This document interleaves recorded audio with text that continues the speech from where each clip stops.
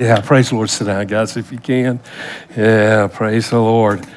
Yeah, glory to God. I know that we've been in a little bit of an abbreviated worship time the last couple of weeks. Our team, I don't know how they do it. I tell you, if I had to lead music or singing in the last couple of months, it seemed like my voice has just been messed up. It's not great to start with, but but it's been messed up even more. And I tell you, I'm just so pleased, and the Lord has blessed us with people that can help us and sing and lead us, and man, just carry us to the throne of God. That's a wonderful, wonderful thing for us, an attribute, and hopefully we've all experienced that. And thank you guys so much for all the sacrifice that you do. These guys were all volunteer and have been all the way along, and our praise team has been with us, every member of it, I think, for almost from the very start, except maybe Joe, and he came on. He's been with us many years now, but anyway, these guys are wonderful, and they do great things. Let me lead us in a word of prayer, and then we'll get into what the Lord would say to our hearts today out of His Word, all right? Father, in Jesus' name, we bless You today. Our hearts and our minds are turned toward You. We know that You have a word to speak to us. We know that You want to say great things. Lord, we pray that our hearts would be prepared, that our minds would be open, that our spirits would be open, so that we can hear the things that You would say to us from Your word today, out of Your heart. Lord, we want to be changed. We want our lives to be different. We want to move forward in life. So, Father, we pray that we would hear Your Spirit speak to us today.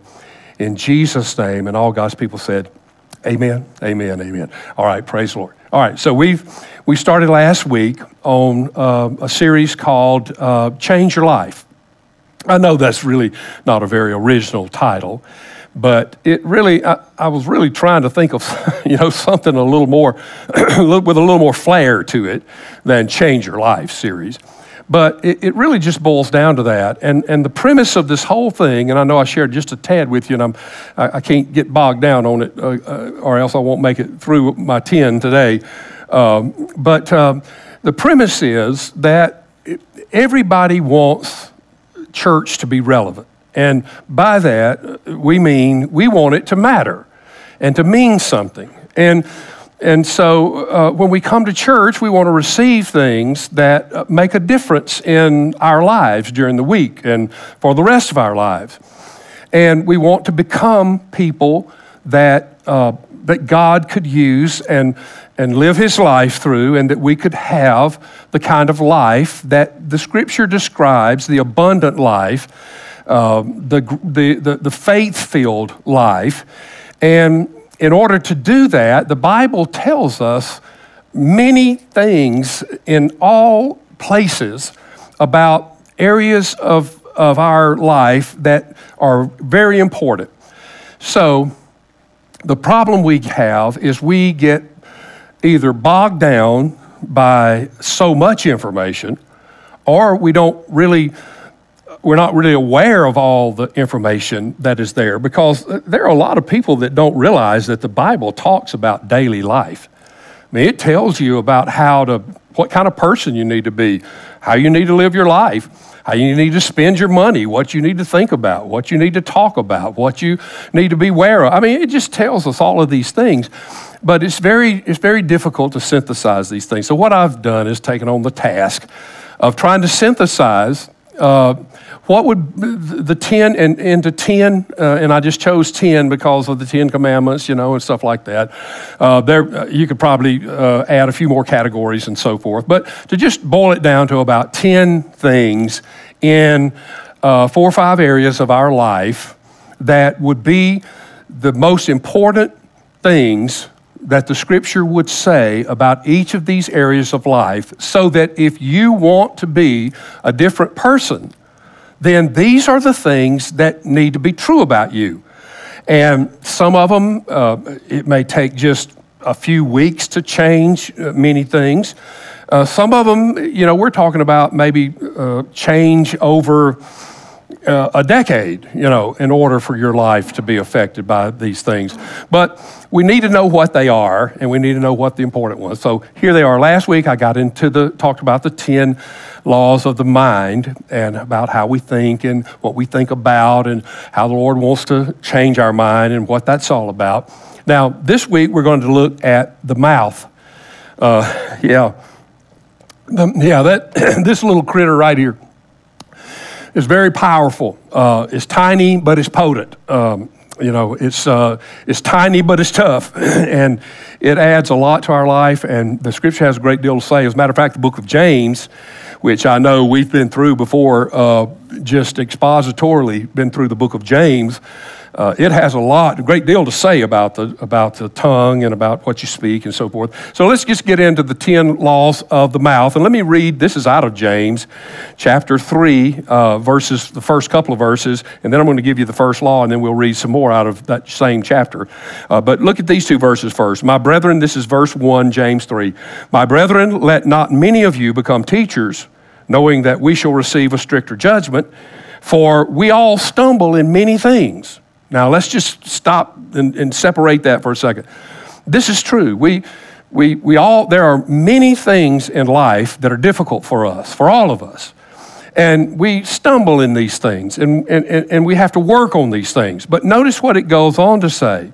It goes on to say, if anyone does not stumble in word, he is a perfect man. Now, perfect here just means mature. You're a mature person, able also to bridle the whole body. So what is James saying here? He's saying that one of the most difficult areas of our life to get under control is our mouth. The words that we say, the things that we speak. And if we're able to do this, then we would be able to bridle our whole body. And I know that we're all aware of this because, man, I would venture to say that if you ask Christians, if you just took a poll in Christianity and said, what is the most disappointing thing to you about your life and your walk with the Lord? And if you really thought about it, it would probably be something like, well, I just every once in a while, I just get out of control with what I'm saying and the way I express myself. And we're thinking probably about losing our temper and losing control and saying things that, we're not proud of. But we don't think about many things that don't really have anything to do with foul language or stuff like that. That our mouth is really a very vital part of our life. And if you wanted to be a great person and you have people that you admire and you respect, I would venture to say that one of the things that you admire in people that you look up to is that they don't get out of control with their mouth. They're under control with what they say and how they say it, and they don't let their mouth just go wild on somebody. And so this is what James is talking about. He's saying, look, if you can control the words you speak, boy, that's a powerful thing. All right, so let's look at the laws. Let's look at what God says about the 10 most important things about our mouth. Number 1 is the law of the tongue. The law of the tongue. I'm going to continue on with verse 3 through verse 12 in James 3. All right, these are the verses that follow those first two we just read. All right, indeed, we put bits in horses' mouths that they may obey us, and we turn their whole body. Look also at ships, although they are so large and are driven by fierce winds, that they are turned by a very small rudder where the pilot desires. So, the tongue is compared here to a horse, a large animal, powerful animal, strong animal, and you put a little tiny bit in its mouth, and then you're able to control the direction of this horse's whole life. You put him where you want him to go. Ships, gigantic ships, are controlled by tiny little rudders that send it wherever the pilot wants it to go. So the tongue's compared to a horse, the tongue's compared to a ship. Now verse 5, even so the tongue is a little member and boasts great things. See how great a forest a little fire kindles. And the tongue is a fire, a world of iniquity. The tongue is so set among our members that it defiles the whole body and sets on fire the course of nature and is set on fire by hell. Now, that's a pretty straightforward statement James is making there. I suppose, and I'll joke about this. I say, the tongue is set on fire of hell, and when we know this a lot. That's why God hid it behind these ivory bars and bathes it in this wet solution all the time. It is a very powerful part of our life, and it's compared to fire here. And we've all seen how fire out of control just rages and it blows in every direction. And we've watched images even recently on TV where the fires out in Colorado just it was like a fire tornado just swept up and just burned whole communities down. We've all heard about fires in history where whole parts of the state have been lost and people have lost their lives and lost their homes. And anyway, very, very destructive. And it starts with a little small thing and then it just gets out of control. Verse 7, for every kind of beast and bird, of reptile and creature of the sea is tamed and has been tamed by mankind, but no man can tame the tongue. It's an unruly evil full of deadly poison. So now the tongue is like a poison, botulinum toxin, neurotoxin, the active form of it. Is considered to be the most poisonous substance on earth. They say that 1 gram of this can kill 1 million people. And so it's a very powerful poison. And by comparison, you think, okay, well, are words this powerful? Well, in one sentence, you can bless the entire group, like Joshua said in the Old Testament passage, as for me and my house, we're going to serve the Lord. One little sentence changed the whole direction of the course of he and his family. Or one word, one sentence in the other direction, where the 10 spies came back as an example and said, hey, God didn't lie to us, but he didn't tell us the land was occupied. I vote we don't go into the land. And so 2.5 million Jews wandered around the wilderness for another 40 years. And all of them that were 21 years or older when that statement was made died out there in the desert. So words, powerful, quick, powerful. Verse 9, with it we bless our God and Father, and with it we curse men who have been made in the similitude of God. Out of the same mouth proceed blessing and cursing. My brethren, these things ought not to be so. Does a spring send forth fresh water and bitter from the same opening? Can a fig tree, my brethren, bear olives, or a grapevine bear figs? Thus, no spring yields both salt water and fresh. So James is saying here in a nutshell, all right, fire is a good thing. Fire is a helpful thing. We cook with it. We warm with it. It has helped modernize the world. Fire is a tremendous blessing to have unless it's out of control. If it's out of control, it does tremendous damage and does no one any good. Drugs, poisons are a good thing in limited doses. Many of the medicines that we have that bless our life and keep us healthy, that fight cancers and all kinds of diseases are nothing but poisons that are limited and put in limited control. And it's a wonderful thing for us to have. But when poison gets out of hand, then it is very destructive in life. Water is a wonderful support of life. We can't live without water. Water does many great things for us. We use water in lots of ways. And water, when it is controlled, is a wonderful, powerful blessing in our life. But when water turns out of control, when it becomes a flood, when it becomes a deluge, then water is a very destructive thing. So the law of the tongue says, this tiny member right here controls your destiny. So it's a very powerful tool. Tiny, but tough, all right? Very much potential. Here's the second law. The second law is the law of affirmation. To affirm means to speak positively, to validate, to acknowledge someone's worth. Not to be confused with flattery, by the way. Flattery is pretty much the opposite of that. Flattery is to speak positively or encouragingly to someone in order to deceive, in order to somehow gain an advantage in their life. And look at what Proverbs 18 says. This is verse 20 through 22, and I want to tie something together here for you. All right, verse 20, Proverbs 18, verse 20. A man's stomach shall be satisfied from the fruit of his mouth. All right, let that sink in just a second.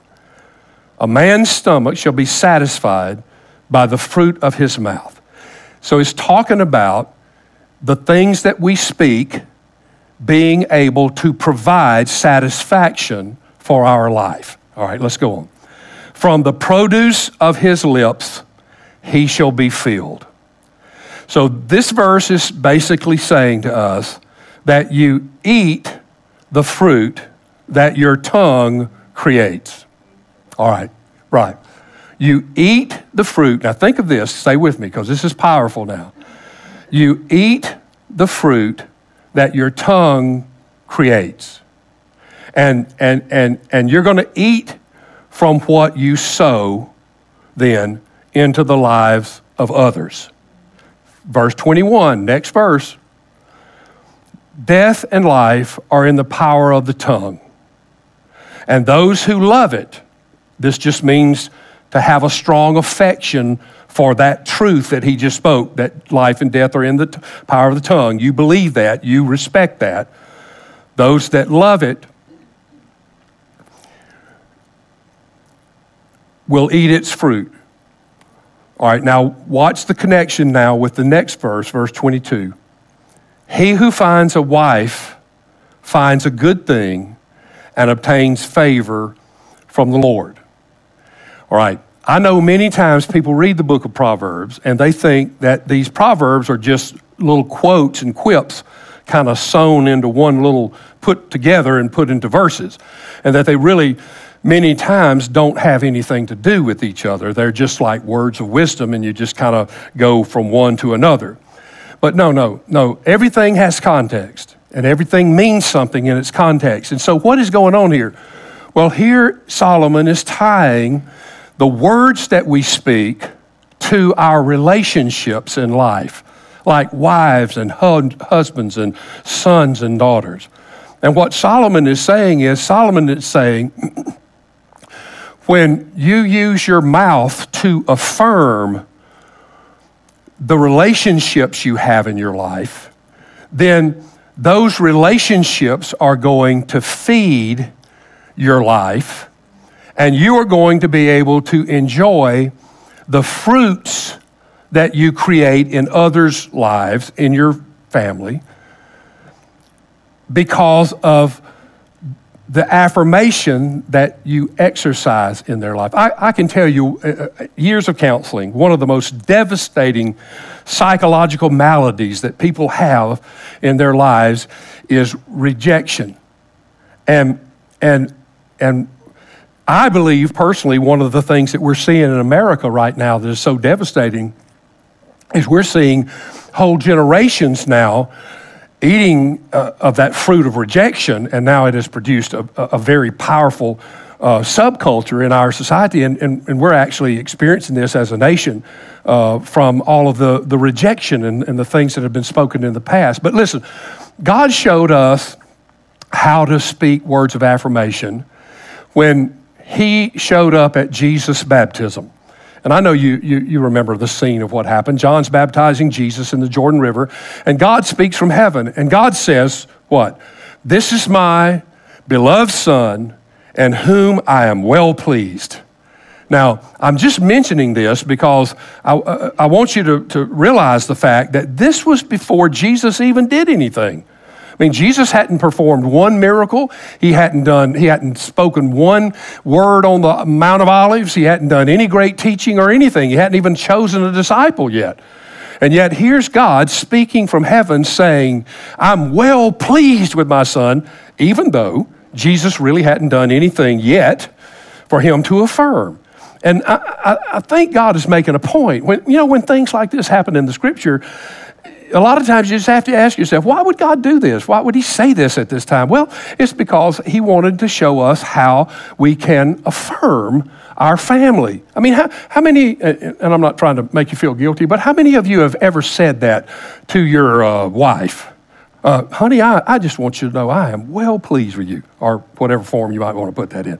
Or your husband, or your son, yeah, look, I just want to bless your life. Boy, you are such a great son. I'm well pleased with you. I mean, you've actually spoken words of affirmation into your life. Now, I can certainly testify of this because after 44 years of marriage and after 2 children who are now wonderfully capable, gifted, hardworking adults, that my testimony to you is that I have certainly been able to enjoy eating the fruit from the life where words of affirmation have created greatness in their lives. And I don't know how I would be able to live without the blessing of my family and the work that they do. And I believe because of many encouragements in life, their life has been exercised to greatness. That's what this point is talking about. Verse 20, you eat the fruit that your tongue creates. Let me show you one other little passage in connection with this, and we'll move on. This is Proverbs 12, verse 18.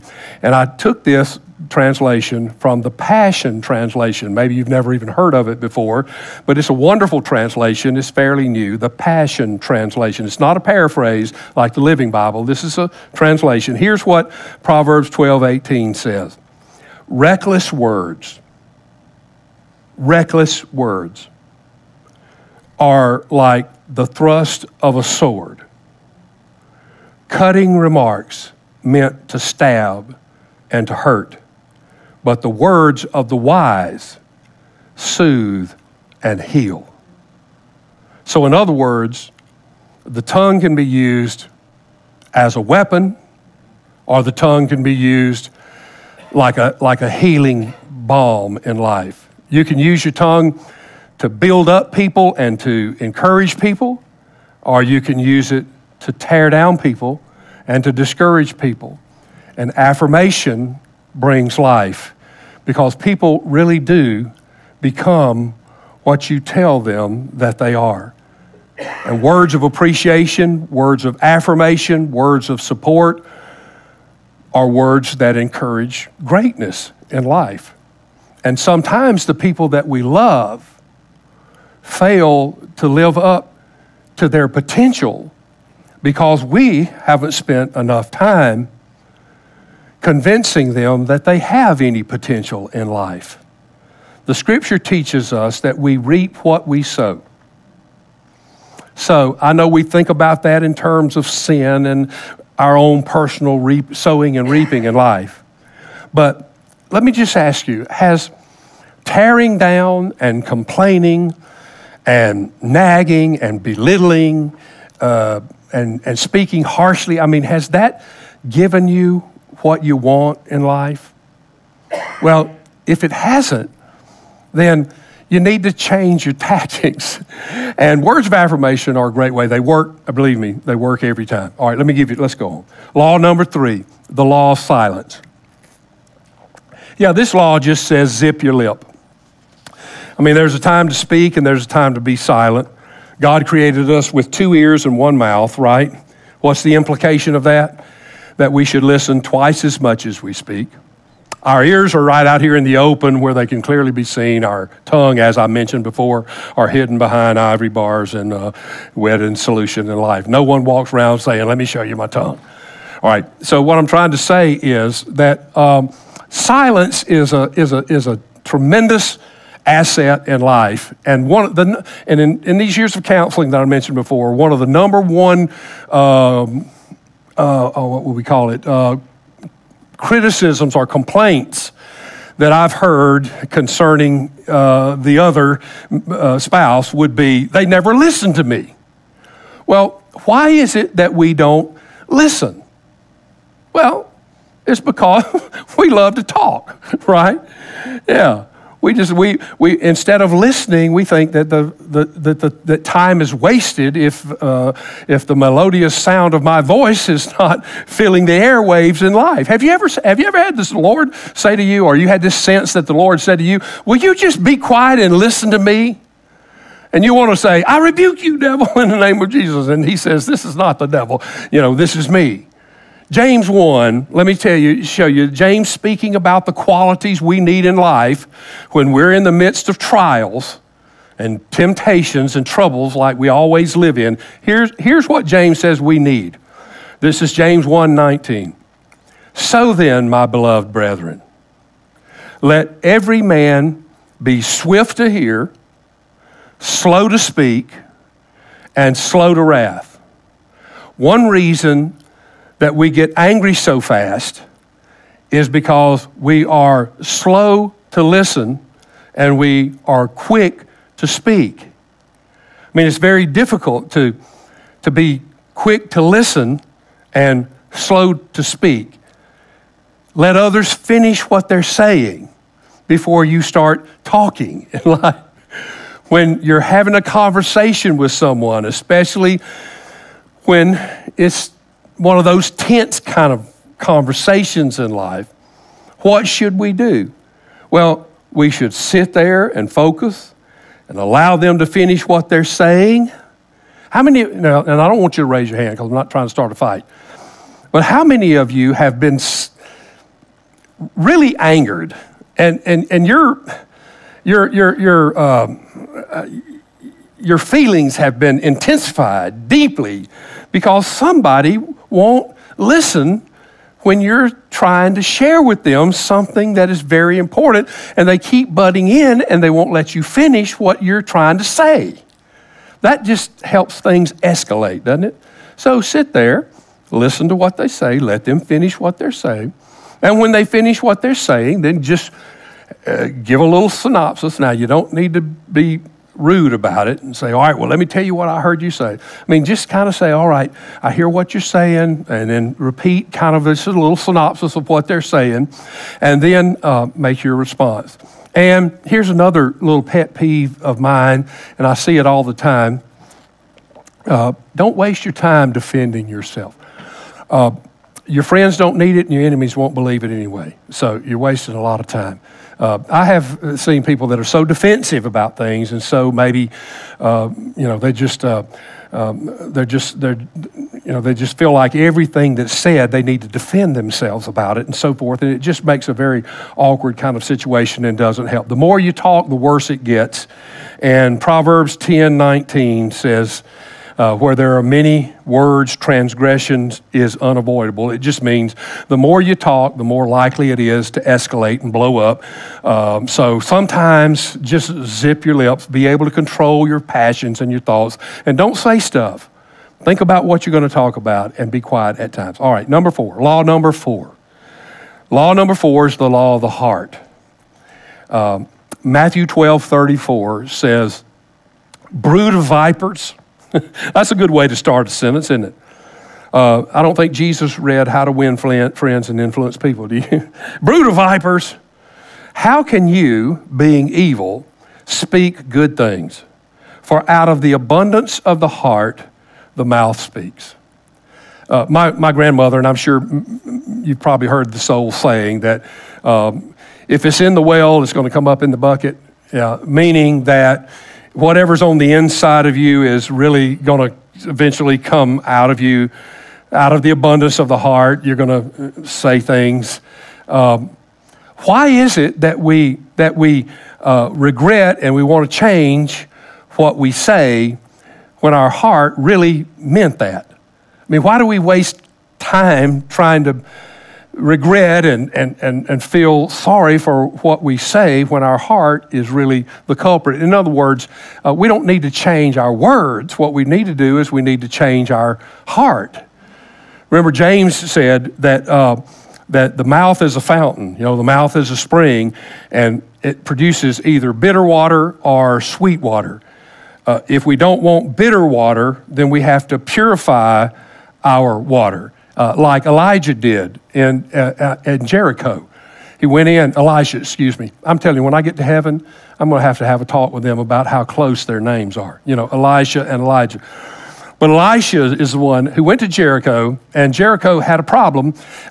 Its water was bitter, and it was killing. It not only did it the people couldn't drink it, but it killed all the crops too. And so Elisha goes in, prays. He douses salt into the water, and the water becomes purified, and it becomes clean, and it was good. So,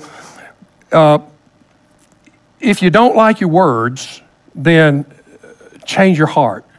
Purify your heart. Why are you so bitter? Trace it back. Take it to the cross.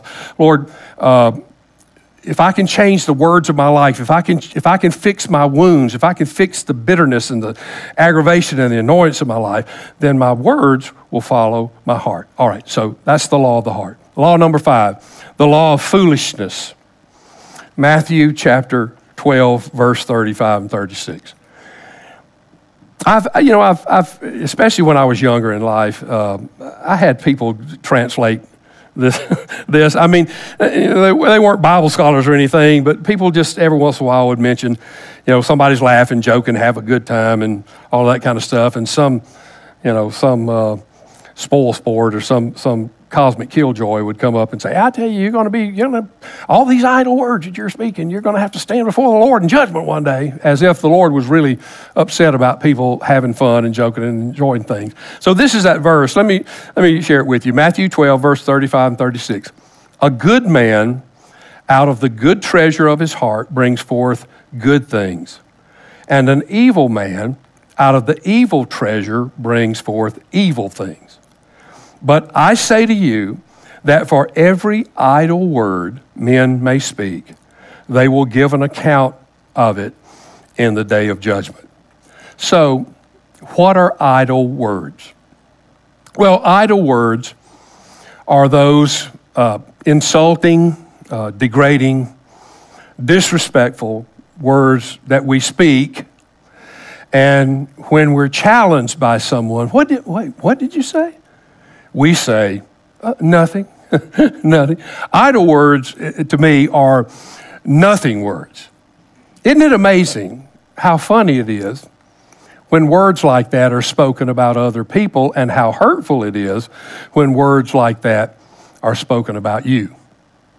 And it's really difficult in our society today to not listen to some of this stuff, because we have created an entire genre of industry that is propagated on the fact that we're entertained by put-downs of other people. Now, the admonition here is not about don't tell jokes and don't laugh and don't have any happiness. The admonition here is just don't do those kind of things at the expense of others. What's the old saying? Sticks and stones may break my bones, but words will never hurt me. Has there ever been anything more untrue said in life than that? I mean, my bones will heal, my bones will mend. But I tell you, some of those things that are said, good or bad, I mean, man, those things last forever. So be careful with the words that you speak, because idle words will become a judgment against you. Jesus said, in the day of judgment, all the idle words that we speak are going to stand up against us. So when we're trying to go to the next level, our words are called to the stand, and there's a judgment made based on the way that we talk and the way we treat others. All right, law number 6. Law number 6 is the law of covenant. Psalm 89, verse 34. My covenant I will not break, nor alter the word that has gone out of my lips. All right. A covenant it is a promise. A covenant is a contract. I grew up in simpler days, and many of you are my age, are older. And I know for some of the young people, you look at us and you think, well, you grew up, yeah, Methuselah was a boy. What's the old little deal? Moby Dick was a minnow, that kind of thing. Yeah, I know it was a long time ago, but I grew up in simple days where your word meant something. My grandparents could go and borrow money from the bank with just a handshake. And what was the old saying? A man's word is his bond. And people really, when they spoke something in these simpler days, they meant what they said, and they would live in honor of what they said. You didn't have to have a lot of written contracts and a lot of legal things, because if someone shook your hand and said, I'll pay for that, or I'll give you that, or I'll do that for you, then you could count on it. And that's where really the word Promise Keepers, or the organization we guys got involved with. I mean, it's still around, but we don't hear a lot about it now. But back in the 90s, it was really big, called Promise Keepers. That's really where that came from. So in being a promise keeper, it means that you're going to keep your word. When you say something, you're going to do what you say. And that's what this law is about. It's about when you say something, you do what you say. And you don't say things that you don't intend to fulfill. If you say, hey, meet me at the mall at 10 o'clock by the fountain, and it comes 10 o'clock, and you didn't meet me by the fountain, then I'm gonna send out a missing persons report or start calling the hospitals, because I know that if you weren't bleeding or dead somewhere, lying in a ditch somewhere, that you'd be at that mall fountain at 10 o'clock, not just, where were you, man? I waited 30 minutes at the fountain where you were supposed to be there. Well, I know, but something came up. I sent you a text. Didn't you get my text?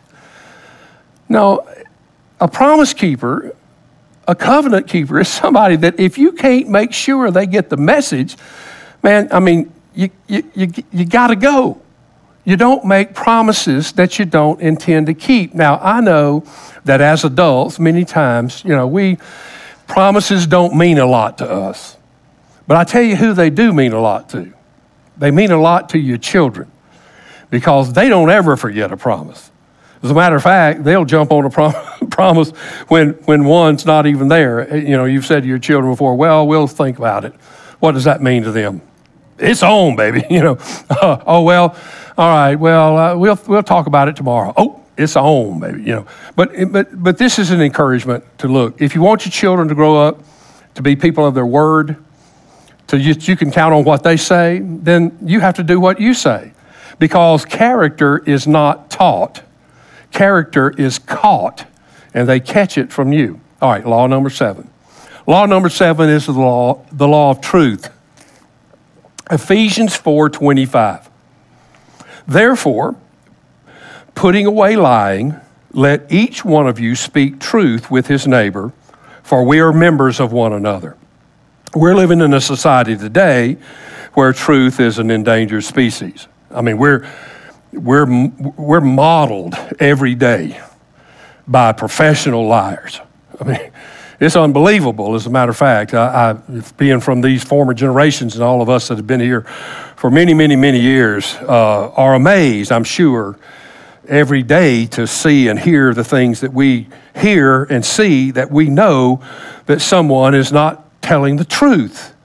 And so it's really easy for truth to be just cast to the side in our lives.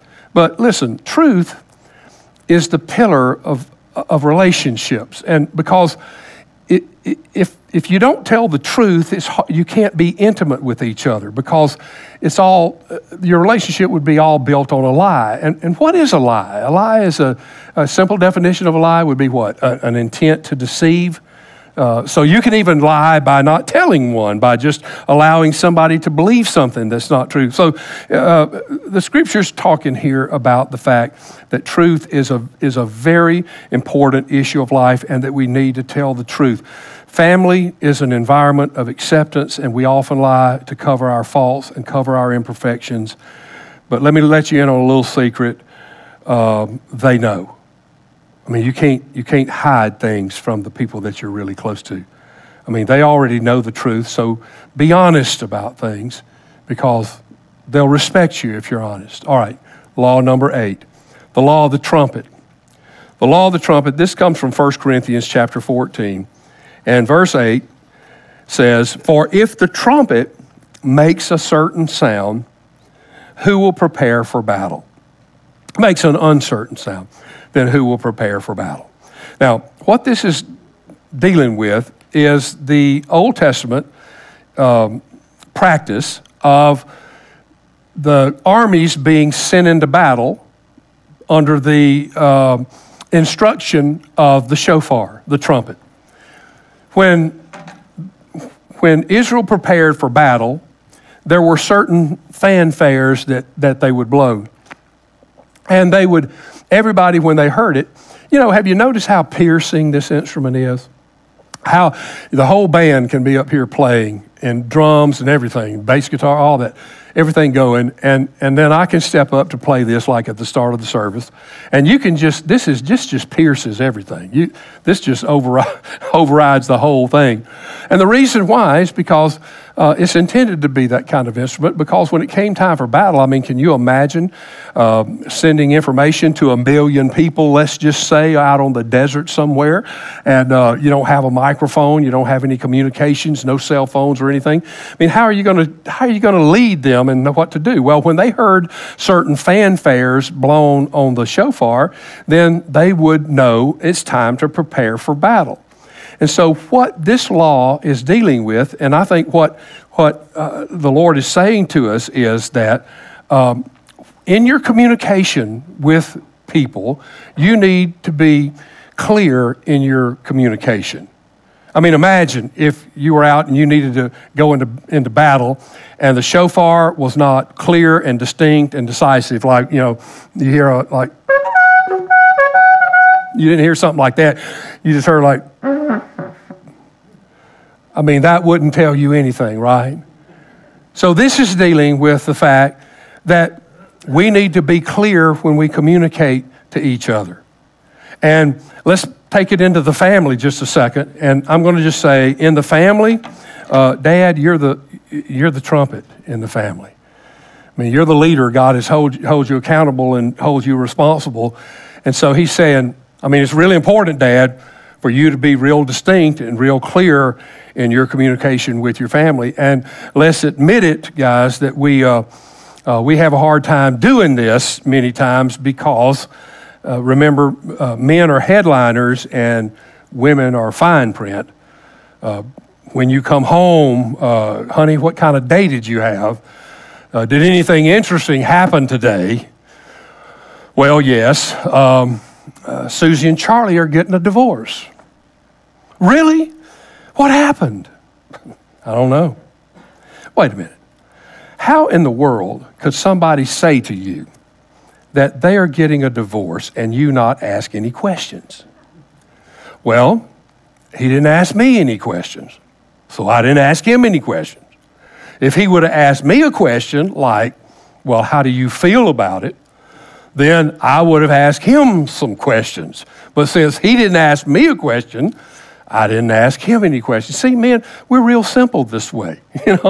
This is kind of the way we live. Of course, this can wreak all kind of havoc in relationships because in order for relationships to be directed, we have to be clear and we have to be decisive. And let me just give you one little, I know I've heard men say this before. No offense, ladies, and I'm not saying that anybody in this room ever said this, so don't get mad at somebody. But I've heard men say, man, my wife she just asked too many questions. She's always asking questions. Always asks. And I'm thinking, well, yeah, because you don't ever tell her anything. If you told her things, then she wouldn't have to ask questions, about it. Like when we're going out, honey, let's go out to eat tonight. All right. What's she going to say? All right, where are we going to go? What time are we going to leave? What do I need to wear? How much is it going to cost? What are we going to do with the kids? Maybe some other questions, but at least that many. So if you'd have just said, all right, we're going to go, let's go out to, well, let's go out to El Solito. Just choose a word out of just place. El Saltillo. Because it really does matter whether you go into somewhere like that or where you're going to McDonald's, right? So as to what where. And I've got Mary to take care of the kids, and they're going to do that. We're going to go down about 7 o'clock. Man, I got a raise today. We need to celebrate, right? So see, that answers all the questions. Be clear, be decisive, and then you don't have to worry with where are we going, what time we're leaving, how we can afford it, all those kind of things. All right, so you get the point. Law of the trumpet. All right, let's go to the ninth law. The ninth law is the law of salt. I like this one. It's real simple. Look in 1 Corinthians 4:6. Colossians 4:6. The law of salt. Let your speech always be with grace, seasoned with salt, that you may know how you ought to answer each one. All right, salt is a seasoning that we love, and many of us eat too much of it. But have you ever gotten anything that you took a bite of it and it didn't have any salt at all, and it was just like, yeah. I mean, it just tasted terrible. Maybe you've been on a salt-free diet and this doesn't affect you because you've gotten used to eating everything without salt. But I went over to England. I went on a mission, did some mission work in India, and we had to fly into London and then fly from there into India. Well, I actually flew into a third world somewhere that they wouldn't even let us get off the plane while they fueled it, and I didn't want to get off the plane. And then we went to India. But we had to, coming back, we had to stay overnight in London.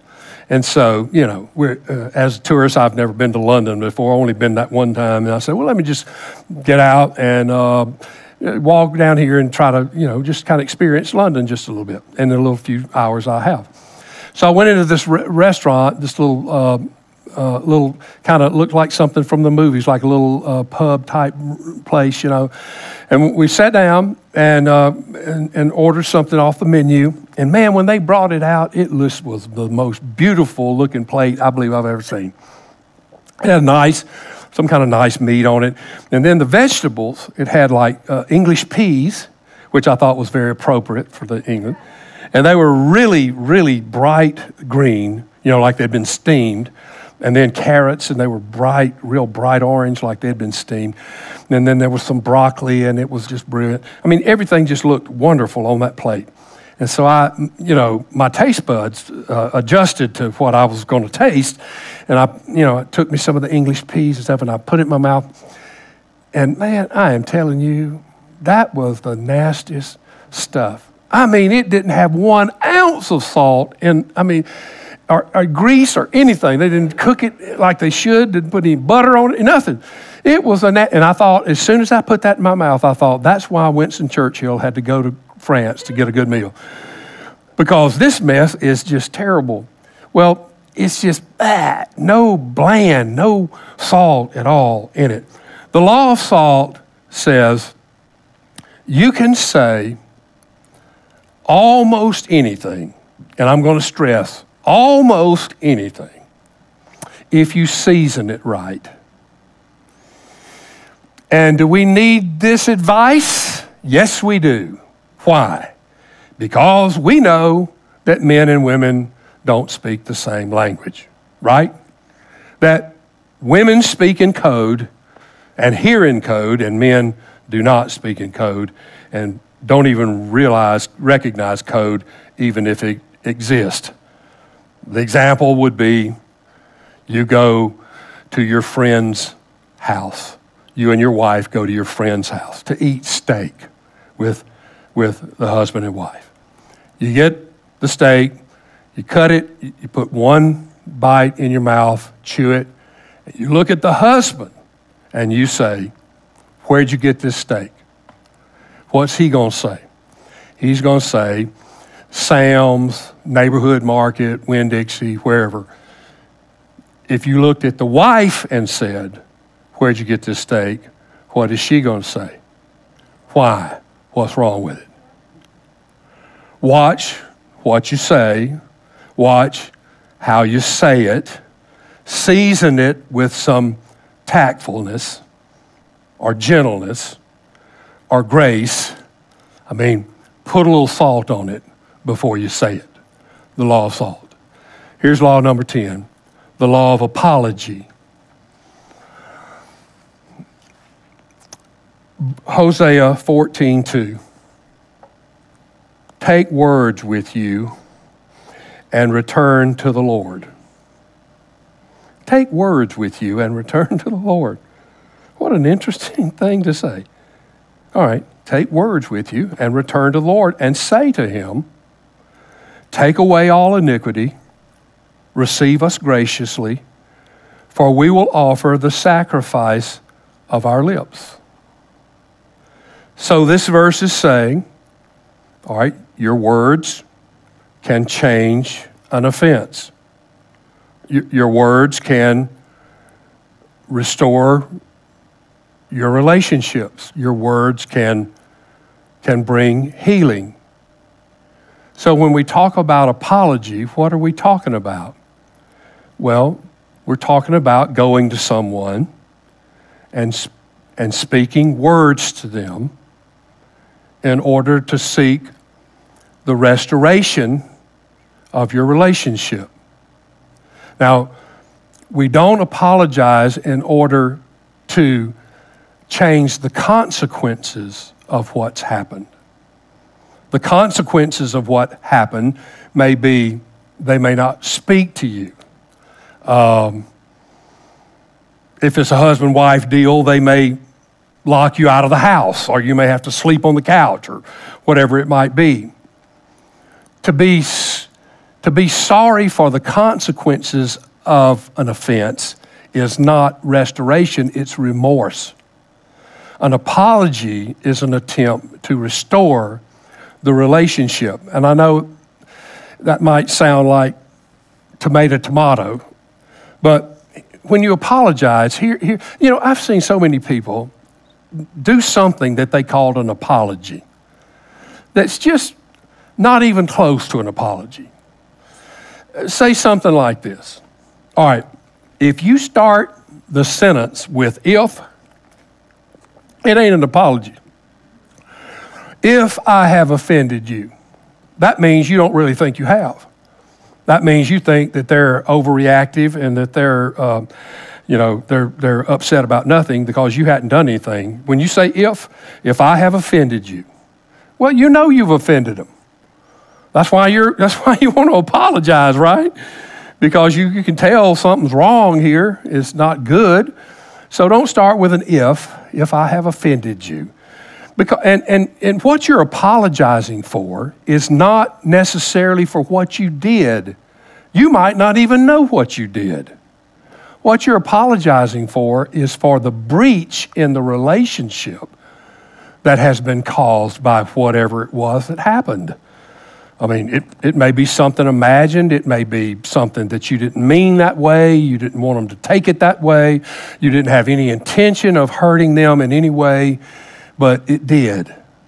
And so when you apologize, you're apologizing in order to restore the breach in the relationship that has been caused by whatever happened, not just to change the consequences, because the consequences are the consequences. I mean, whatever they might be, they're there. But if you can approach someone that has been hurt by whatever it was that happened, and you can just basically say, I am so sorry that this has hurt you like this. I don't want you to be hurt. I love you. I don't want our relationship to be torn like this. And so please forgive me, because you're more important to me than anything. I mean, something like that, in that kind of vein, because that's what you're really after. You're after a healing and a mending of the relationship. Well, what if they won't forgive me? Well, you can't make people forgive you, but remember, you're not trying to change the consequences. You're just trying to remit the damage that's been caused to the relationship, and you're trying to mend the relationship. I mean, look here at Matthew 5. Matthew 5, 23 and 24. Therefore, if you bring your gift to the altar and there remember that your brother has something against you, not that you have something against him, but that even he has something against you. Leave your gift there before the altar. Go your way. First be reconciled to your brother, and then come and offer your gift. I mean, sometimes our problem in getting in fellowship with God has to do with being out of fellowship with our brother. I mean, that's what the cross has done for us and God. The cross has given us an approach to God to apologize, I mean, for lack of a better word, to apologize to God. God, this is, please forgive me. Please accept me. Please forgive my transgressions and my sin. And do we have anything to be forgiven for? Well, yeah. I mean, how many times have we've been talking about 10 laws of our mouth. I mean, how many times have we broken any of these laws that I mentioned? The law of affirmation or silence or foolishness or covenant or truth, much less any of the other commandments that God has given us to obey.